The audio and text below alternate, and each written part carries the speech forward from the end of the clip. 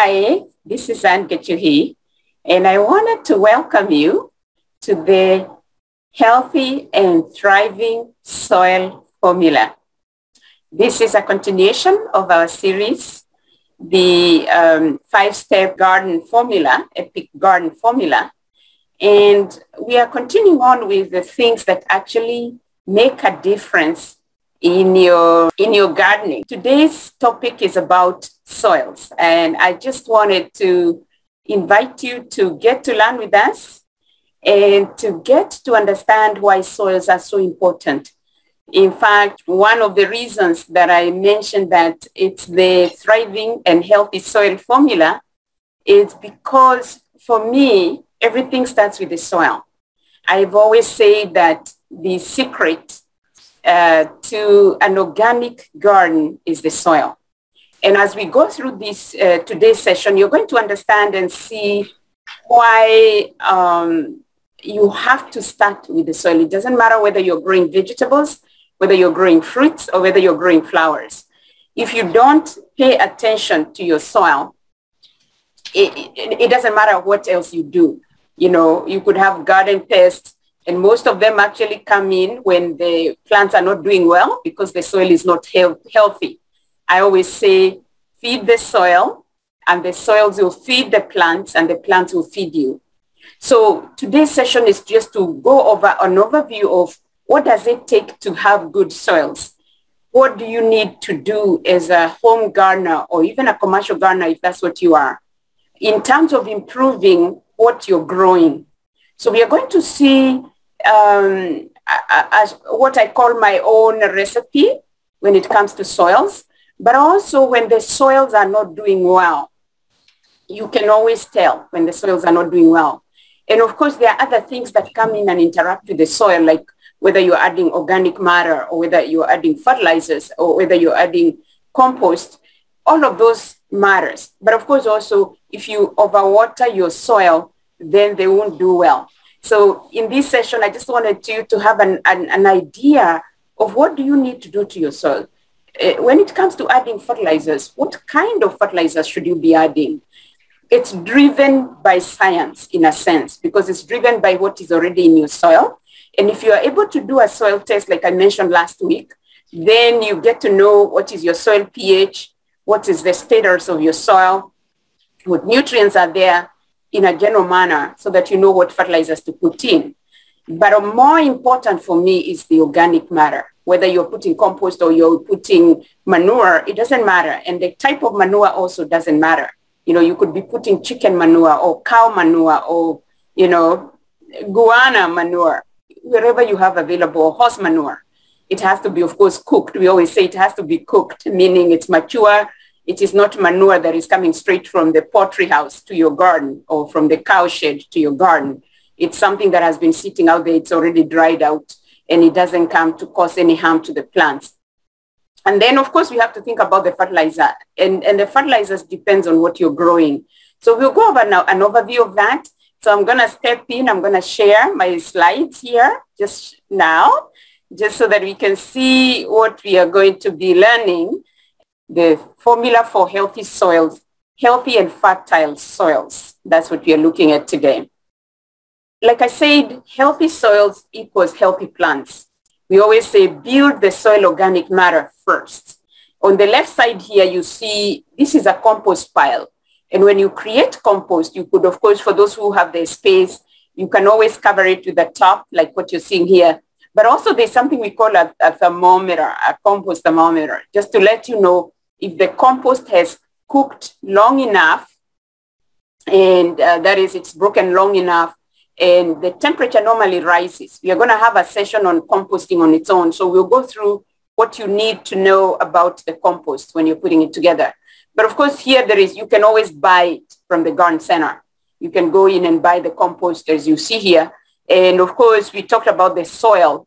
And you can see here, of course, how the compost steams up when it's really the microorganisms have been doing their job and they are cooking it. They are breaking down the stuff that needs to be broken down.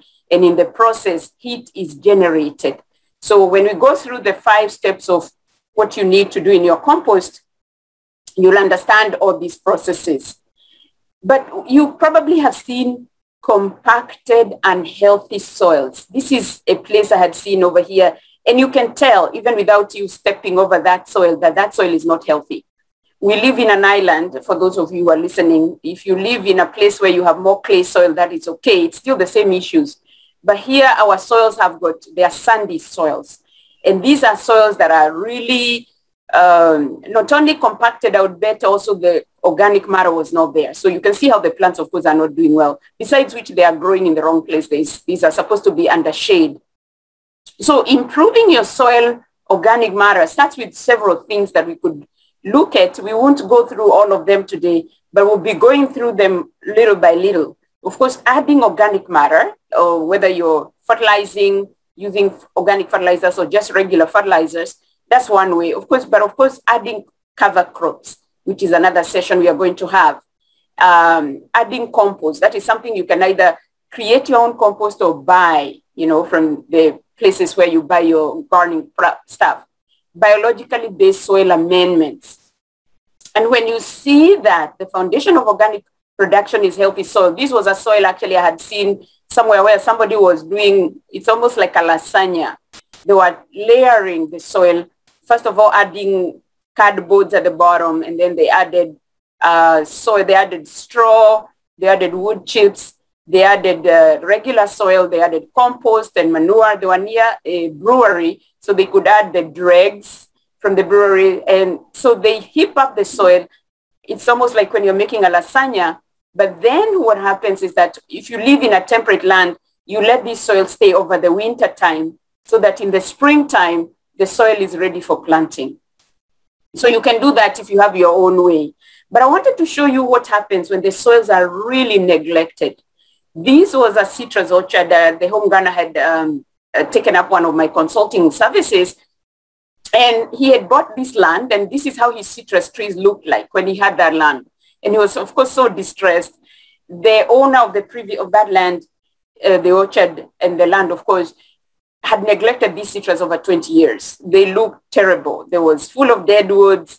They had full of bugs, and the soil was completely not good. So we started working with the home gardener. This was barely six months ago. In 6 months to a year, that's what his orchard looked like.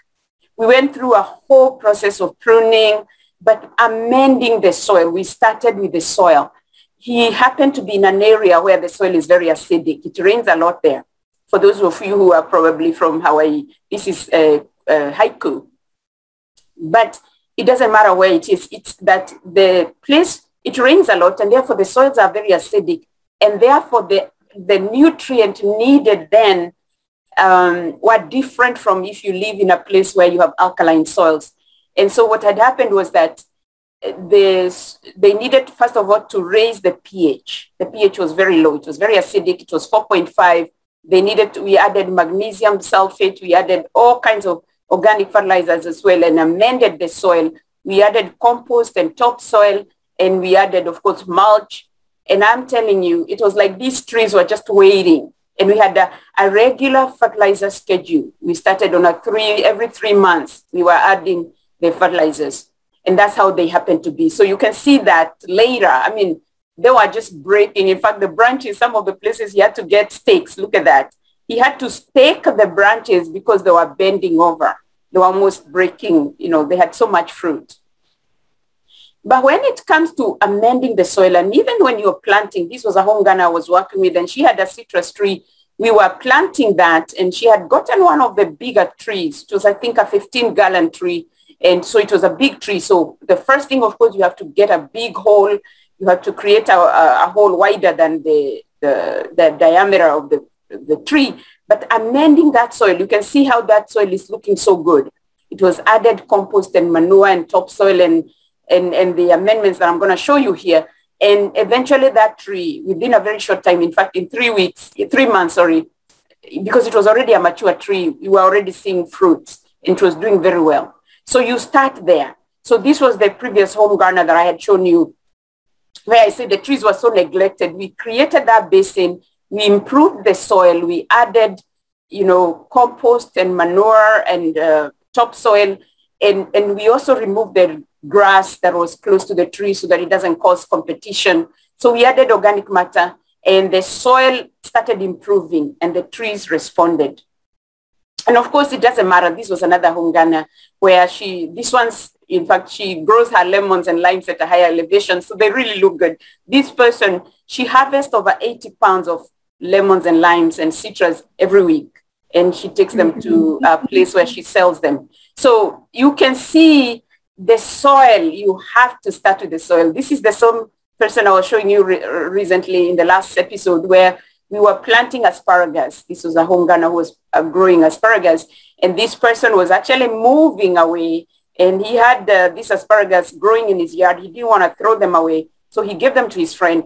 But the majority of the time was spent in preparing that soil. You can tell that soil looks great. You know, we added a lot of phosphorus, fertilizers, and compost because that's what asparagus like.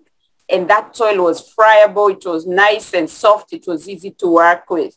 And in 1 month, those asparagus were already starting to show signs of growing. And in a year, he was harvesting asparagus. So it doesn't matter whether you're starting with a vegetable garden. If you're starting that vegetable garden, the raised beds. I'm going to show you the recipe I spoke about that you need to add to your garden so that your raised bed, so that your soil, your vegetables will grow. And this is the recipe. 2 parts of topsoil, 1 part of compost, 1 part of what I call a soilless media, like peat moss or sphagnum moss or vermiculite or peat. This was the Hungana that I was working with, and she bought this online, the Canadian sphagnum peat moss. And so when I say 2 parts, it's you just do your own combination based on those ratios. It's like when you're making a cake, you have flour and eggs and sugar and all that. So here she had 2 parts of these big bags, and she bought them online.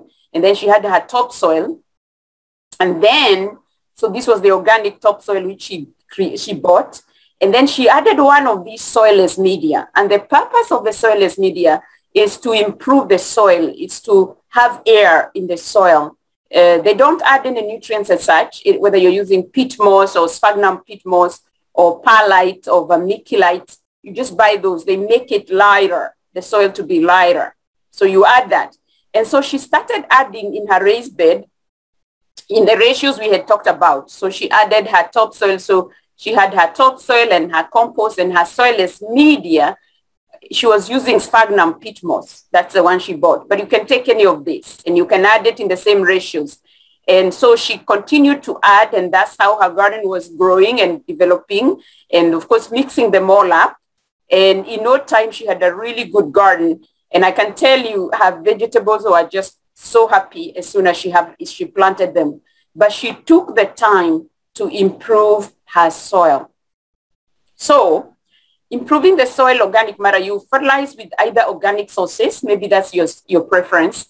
Any of these organic sources could be okay: blood meal, bone meal, ground rock phosphate, seaweed, fish bone meal, fish emulsion, soybean meal, any of those that you get in the garden center. You add as much of the organic matter as you can get. It doesn't matter whether you have clay soils or you have sandy soils.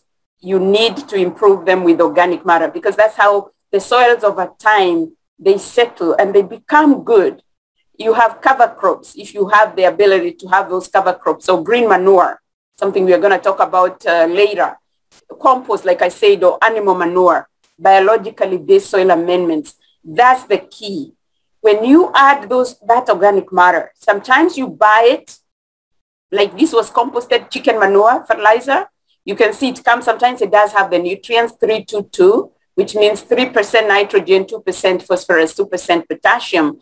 But you're adding any of this into the soil, whether you're growing things on the ground or whether you're growing things on top of in a raised bed. So poultry manure, bone meal, fish emulsion, compost, any of these, seaweed, any of this is good enough for your soil.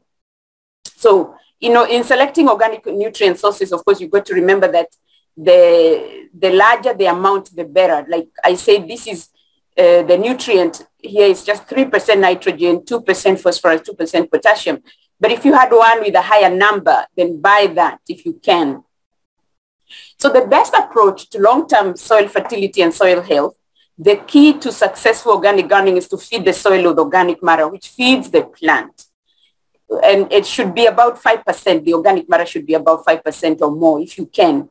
Use organic fertilizer high in organic matter content, especially if you're growing vegetables or fruits.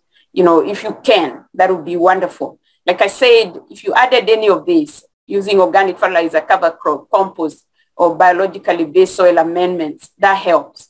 For those of you who grow maybe bananas, you realize bananas are heavy feeders. So they like to be fed quite a bit. And so this was where you add the fertilizer. You can add the ones which are granules.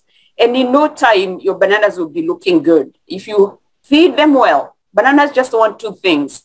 They need to be fed well, fertilizer and compost, as well as water. If you're in a place where you have enough water, you're going to grow bananas. So you are adding the organic matter commonly used, like I said, and I hope I'm not beating this to the ground, compost or composted manure, peat moss, leaves, straw, sawdust, you can add all that.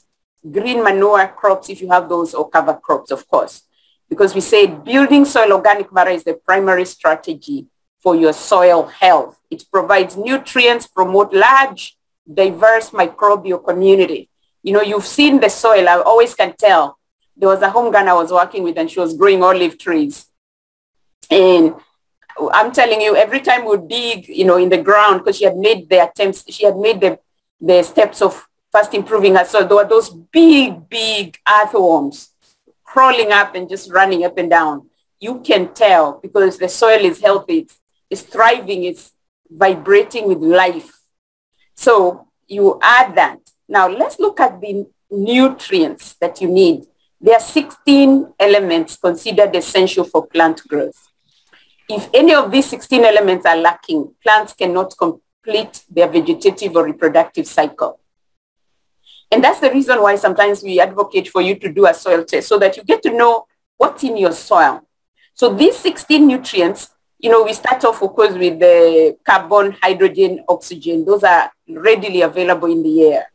And then we have what we call the primary nutrients, nitrogen, phosphorus, potassium.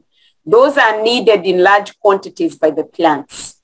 Then we have calcium, magnesium, and sulfur. Those are secondary nutrients.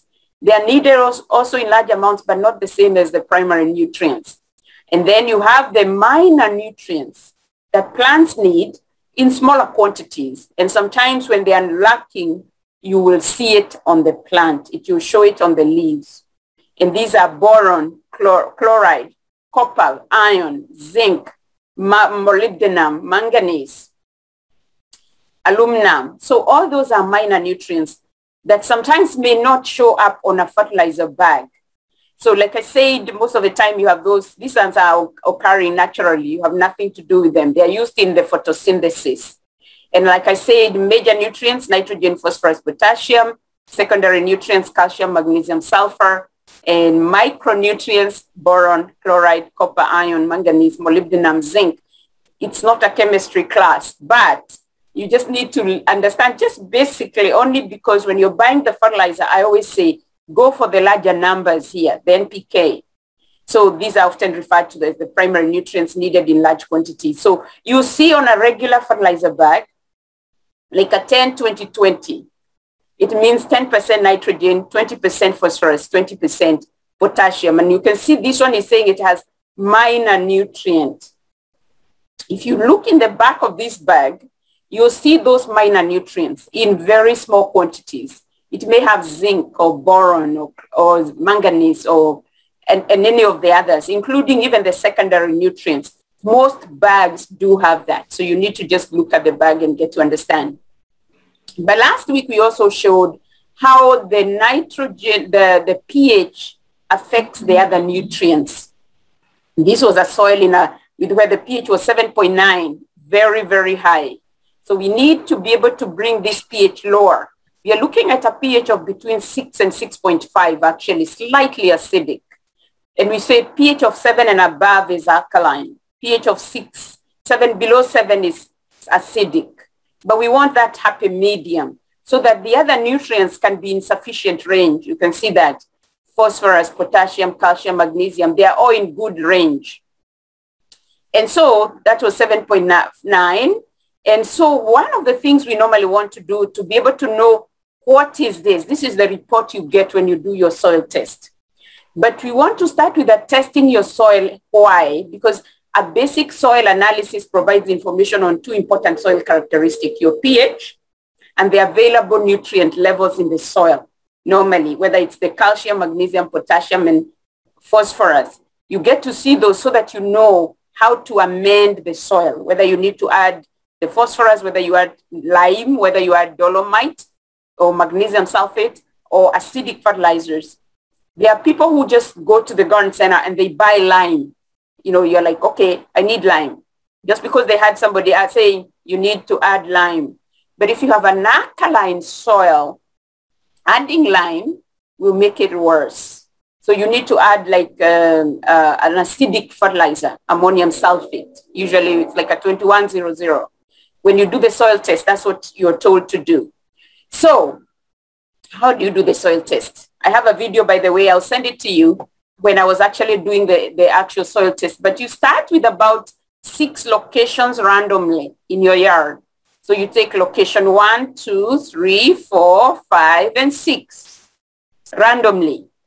You take location 1, you can dig with a shovel for about 8 to 12 inches deep. And then you scoop out the soil, you remove the debris and the grass, and you put that in a bucket from position 1. And then you do the same for location 2, 3, 4, 5, 6. Each of those, and you're putting that same soil into the bucket. And then you mix the soil in the bucket. You take out the debris and the rocks. You take out 2 cups of that soil, and that is the soil you take to the place where if you are near a university, normally they take the soil to their soil lab. If you're here in Hawaii, in Maui, you take it to the college, and they will, you know, every place they charge differently. One of the home gardeners I was working with, she was in Virginia, and I told her to take it to the University of Virginia, and she did, and they happened to have coupons, and they didn't even charge her.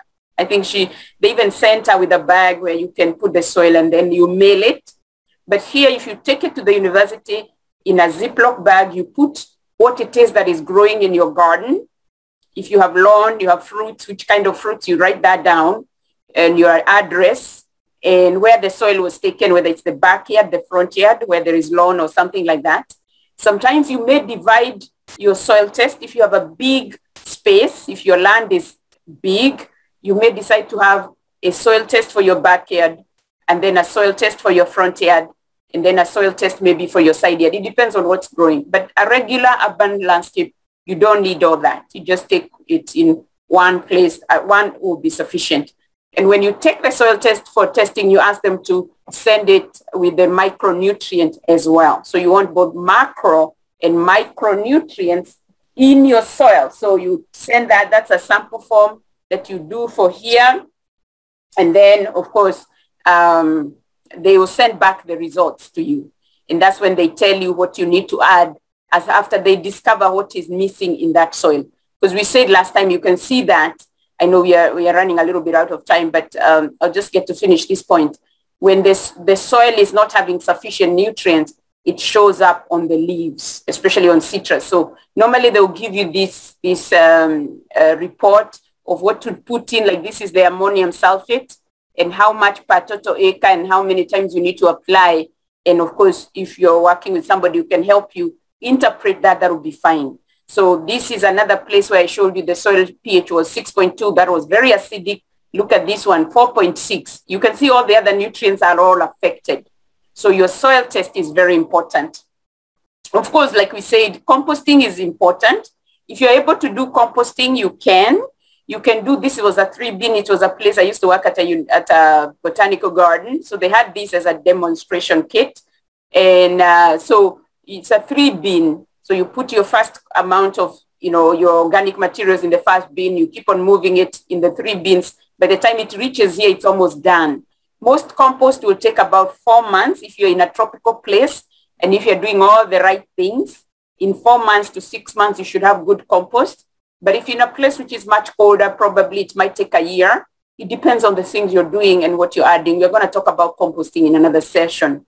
And of course, there are people who can buy nowadays, you can buy on Amazon, this composting kit that you just keep on, twisting around, just moving it around. There's lots of them. So for those of you who just like to compost, you just be throwing in. It's more of a passive composting because you're just putting the stuff in. But eventually you get the good, you do the recycling, which is the important part of it. And of course, we talk about compost tea. For a lot of people who will take that compost, put it in a bag like this, and then add water. And they can be using that liquid on their vegetable. It's been proven to really improve, especially when you have seedlings. So as I come to an end, there are lots of different ways you can improve your soil. You can be able to, of course, do solarization. If you have a large piece of land, you can cover the ground and let it rest for a while so that you can come back and plant. So that's what I had for you today. I just want to come in really short just so that you can look at each other. If you have a question, let me know. Okay. Wonderful. I hope this session was helpful. I think if we keep on learning and just finding what works in our gardens, the formulas that I'm saying start with the soil, and then next week we are going to talk about something else. But I think this series, my hope is that at least you have some idea or two. It's the takeaway of what you're learning. Again, for those of you who are listening to this, I hope you'll be able to follow up next week. Join us again, and we'll continue on. I have a training. It's called the Creating Your Edible Landscape Blueprint. The reason I keep on promoting that program is the fact that it has even this session on soils. One of the modules is all about soils, where I go more in depth with even the demonstrations that I was talking about on how to take your soil test and how to do, how to add the fertilizers and all that. So sign up for that. It's the Creating Edible Landscape Blueprint. It's a session, it's a training that I put together. I put a lot of work on that, a lot of good information in it as well. But thank you for joining us. I hope to see you again next week. This is Anne Gachuhi. Thank you so much. Bye.